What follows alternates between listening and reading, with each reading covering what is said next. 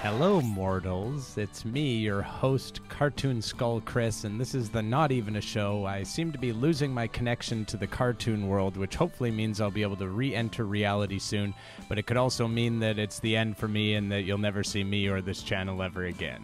And am I turning? Is my skull turning? Sorry, I can't control that. Anyways, we've got a great one for you this week, as we've got calls from Porno Pat and the Fat Master, as well as calls to our friend Todd Starnes. Plus, we compete in a rap competition. First, though, we had this tape submitted to us by a man known as the Wolverine, who claims to be the toughest and meanest stand-up comedian of all time. Check it out. He'll fuck you up good, yeah, he'll fuck you up clean. He's the meanest around, he's the Wolverine.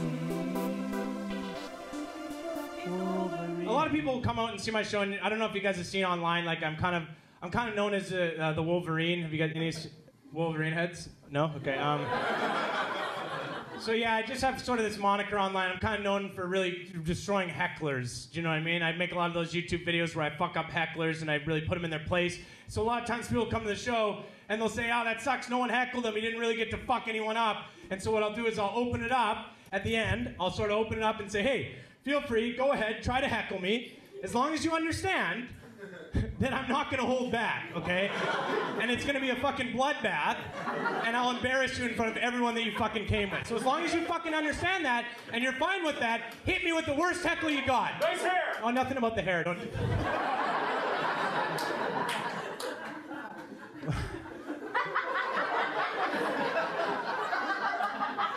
Sometimes it's like people could be for first time heckling too, so... Yeah, you don't do stuff about physical appearance or whatever, man. Just like, where are you over there? Right there. So can you do like a heckle, like about, just do something about my act? You don't seem to believe in yourself. Oh, that cuts deep.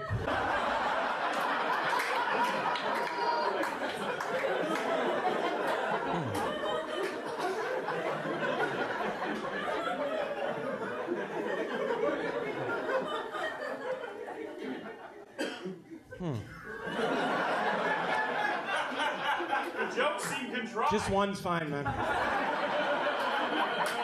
It doesn't usually go like this. Like usually I'll just destroy him right off the bat, and like if I could tell you that the last way it went is like some guy tried to heckle me, and then I was like, hey sir, did you realize that after elementary school there was a whole other school you're supposed to go to? And then everyone's like, oh, ching ching. That's the Wolverine when I slice someone up. But yeah, this is not how it goes. Well, we do have to close. We can't have it. We got to close with something. Okay, so sir, do you want to, let's do one. You do a heckle on me where you say, hey, I bet you'll never be able to buy a house in Vancouver. And I'll hit you with a in the moment retort to that. And then we'll blow this up. All right, so go ahead, sir. Hey, you'll never afford a house in Vancouver. Good, 1 sec.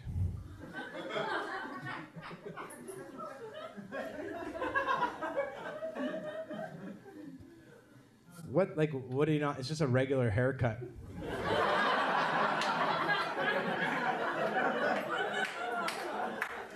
don't seem to believe in your hair. Are you doing callbacks to your own heckles?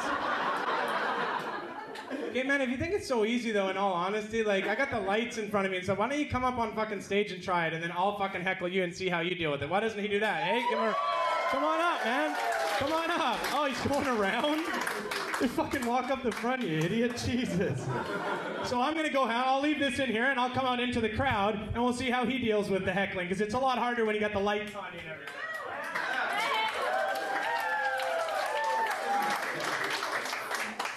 Hey, hey everyone. Hey, you suck, man. I want the last Whoa, all right. He seemed confident.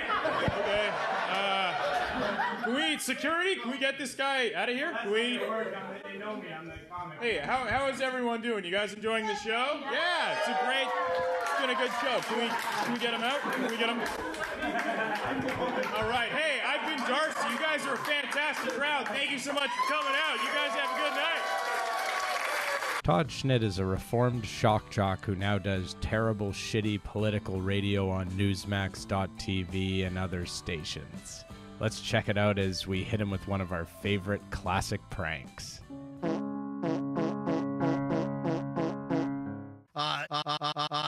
Stand by for that. I want to grab a couple of calls here. Phones have been loaded all hour. I just have so much ground to cover. So let's grab our first calls here. Let's start with Chris. Is in Idaho, Genesee, Idaho. Hey, Chris, you're on Schnitt. Welcome to the program. Hi. Hello, Mr. Schnitt. Thank you for taking my call. I'm a huge fan of yours. I listen every day. I watch you on Newsmax. I absolutely love your stuff, and I'm not gonna lie. I take some heat from it sometimes from my family. Why's that? Well, I got a sister of mine who's very liberal, very left wing, kind of a snowflake type person. She's always telling me out. You know, Todd Schnitt's he's a shock jock turned to politics doing a bad job of it, and he's just a little worm. And I'm like, no, he's actually a patriot. He cares about our country. And she's like, no, he's a sweaty little worm. He looks like his breath smells really bad. He's always got sort of stuff forming on the side of his mouth. Wait a second. So your snowflake liberal sister is just berating me left and right? Yeah, she says that, that you look like you got farts that smell real bad, and you don't really have anything to say on the radio. I think I have plenty to say. Just out of curiosity, is your sister really saying this, or are you just saying this to get on the show? No, I promise you, sir. I'm a huge fan of you. So what? Enough of your sister. What did you want to say? Do you have anything you wanted to say? Well, you got so many commercials on all the right, show. All right, hang on a second. You know what? Exactly what I suspected. It's not his liberal sister. It's him. So he snuck in to get jabs at me. I don't even think there's a liberal snowflake sister. Anyway, it's very entertaining because I don't mind a little comedy. I don't mind a little, listen, I deliver my own self-deprecating humor. That was actually the most entertaining call so far this week. Thanks for the call, Chris. I had you figured out, though, pretty fast, though. I get a couple of brownie points for that, but you did make me laugh. And I thought it was funny. Let's pop over and check in with our famous friend, the Fat Masters. He calls a radio show dedicated to the military men and women of United States of America, and he's horny.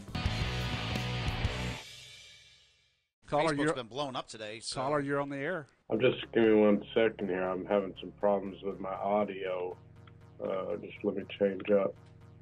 Can you hear me better now? Oh, sure. Yeah, that's a lot better. What's your name? That's a lot. My name's Roy. I was in the Facebook chat there trying to let you know that I was trying to call in. I apologize. I wasn't meaning to be rude in there or nothing like that. I didn't read it, so you're good. Oh, okay, that's good. I got so much respect for anybody in the uniform, out there serving our country. Yes. My favorite football team's the Patriots, and that's no coincidence. Not the Cowboys, huh? No, not the Cowboys, because the Patriots is like the Patriots, like I am a patriot of the country. Do you understand what I'm saying? Yeah, Yes, sir. I got you. Hello, Roy.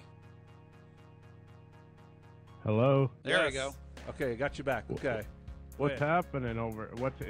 I'm sorry, guys. I don't mean to throw a wrench into the show here or nothing like that. No, you're good. Nah, I'm just a big fan. I'm just a fan of what you guys do and people like you and the message that you're putting forward. I'm tuned in on the Facebook, so I'm watching actually. And Excellent.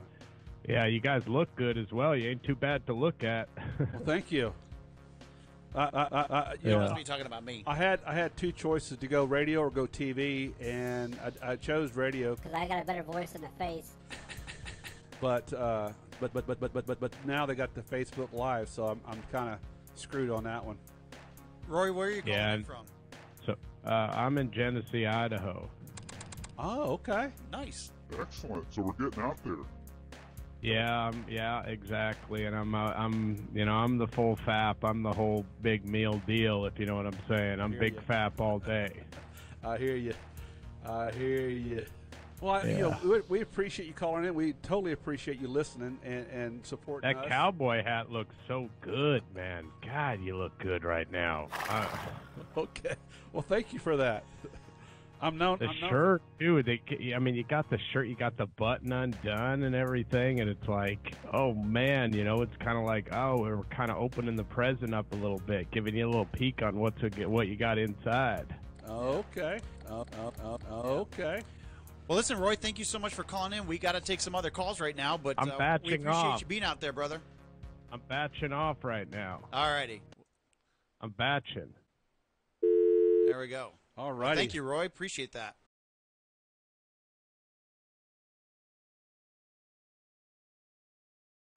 Coming back. So, hey, guys, let's talk about man, I lost my notes here. No Judgement Music is actually a pretty cool little Facebook group where they allow people to go on and rap live to an audience that is 100% positive. There's nothing bad about this one, but when they're letting us rap live on a stream, we're going to have some fun with it. Check it out.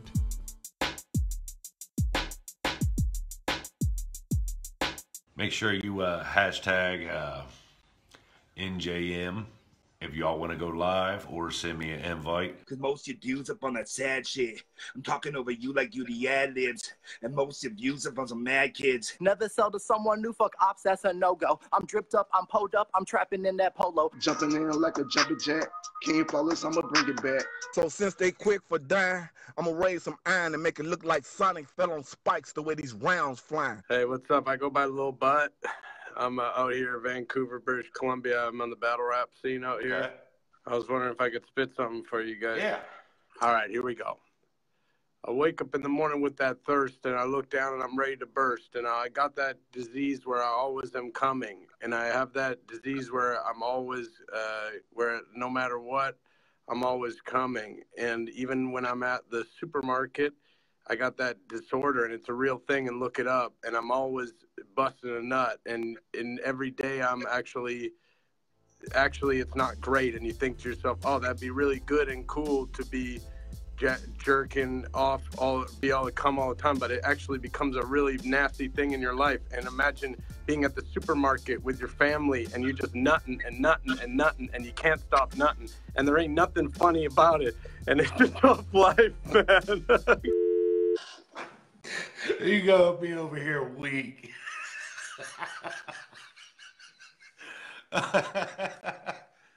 You should actually record that. Porno Pat loves calling religious radio shows and talking about his past life as a porno consumer, and it's always a lot of fun, and this time is no exception. Check it out. Let's stop it right now. We do have a caller. The phone lines are open. The phone number is 248-416-1300, and then I'll get back to my thought. I believe it's Chris. Chris, who is your question, comment, or objection to? Hello. Thank you for taking my call. God bless, sir. Sure. Thank you. I'm, I've recently sort of later on in life found the good book, and, I had a lot of issues and problems growing up as a teenager and stuff. I was spending a lot of time online. I'm not sure if you're ever online or anything, but it's not the best place, if you know what I mean. No, it's not, yeah. Yeah, and I was into all of that, I was into smut and all of the negative aspects of the internet, the pornography and everything. And if you go on there, you can find everything on there. Have you looked? It's like the stuff you can find on there is truly incredible. We understand, but what is your comment or question, please? Well, this is what my comment is about how things have changed for me since finding the good book, and how I no longer feel the need to, look up hentai stuff or any of the old young or the, the public stuff, the cream pie, any of that stuff. But you can find it all. Okay. Well, thank you for your call. We appreciate that. All right. Where are you going? Why are you leaving? All right. Thank you. Call again with something serious, something actually that will help us, not something that will make us laugh. But it was a good laugh. Thank you for that. All right, everybody, that's the end, and it is falling apart for us around here. Obviously, we're no longer actually welcome in reality and living in the cartoon realm, and now we are a skull, and I don't have any friends left, nobody to help me with doing any of these episodes, but please do check out our Patreon, patreon.com/notevenashow, and we'll try to figure all this stuff out and just come back next week and really give it to them good. And this week's comment of the week goes to the person who said that they'll always keep watching and commenting. I don't know who it was because I'm not looking at it right now. I've got a lot on my plate. I'm a cartoon skull. Bye.